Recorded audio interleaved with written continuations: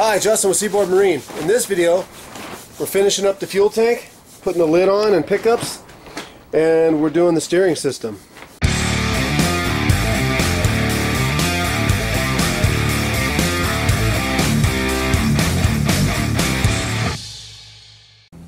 We're here on the timeout. Looks like we got the fuel return lines and vent. This is a fuel return line and a vent, right? Or yeah, this is the vent.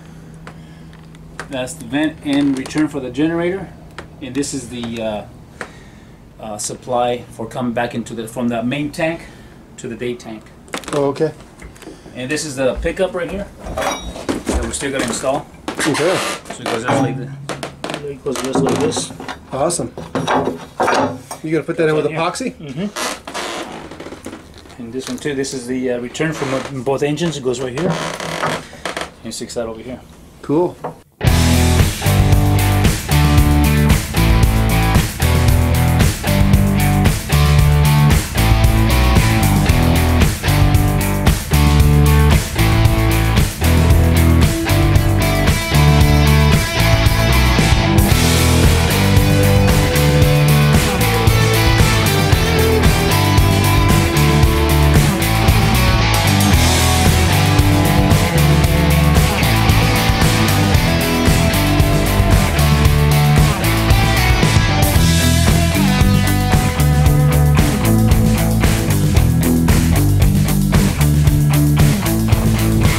What are we doing today, Frank?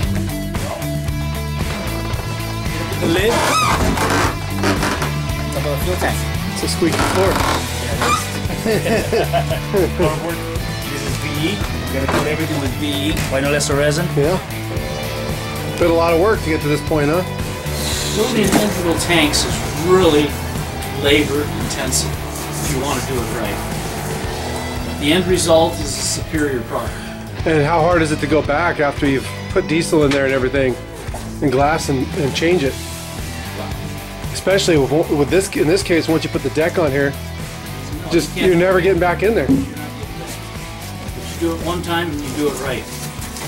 And unless the boat goes aground and breaks through the bottom of the boat, other than that, they're forever. It looks like we're setting the fuel tank lid onto the fuel tank with the fittings all the way installed and done. And we're gonna glass it on. Right, Frank? Oh, yeah. Mashed potatoes. Mmm. Yeah.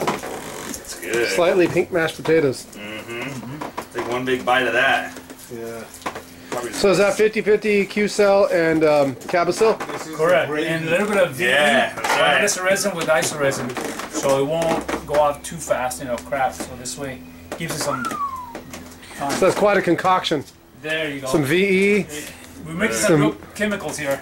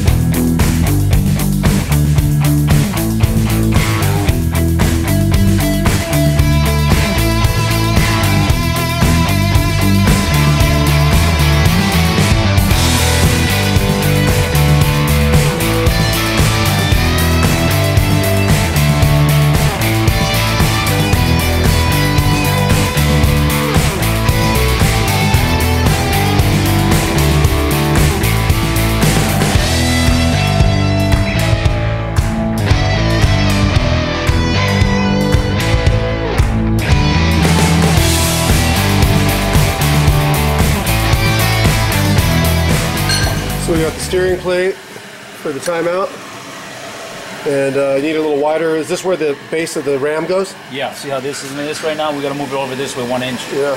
Tack it, ready? Okay. Eyes? Yep.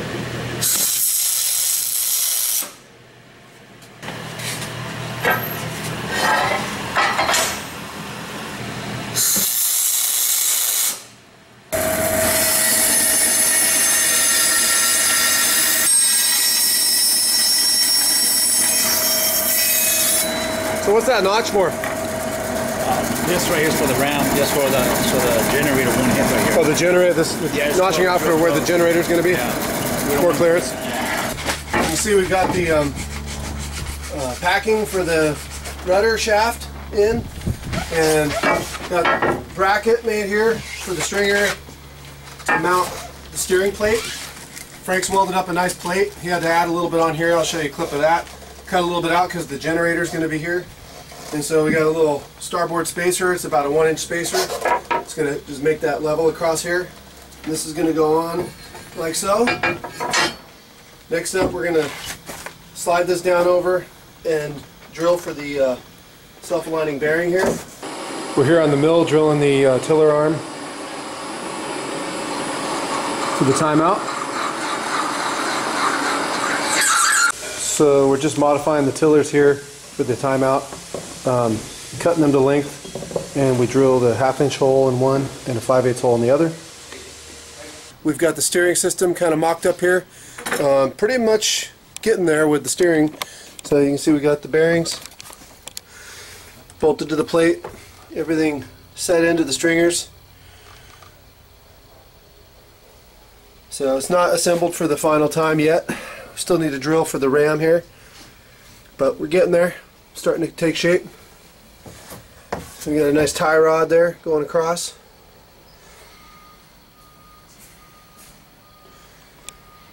In this case, we put the tiller arms pointed towards the stern just for clearance issues and room, because we had the room here because we need this platform is going to accept the generator. The generator was located up here, kind of between the engines in this location, but we're trying to get as much weight to the stern as possible. So we built a nice big fuel tank here. We're putting the generator here, and going to move some other stuff to the back too, batteries, etc.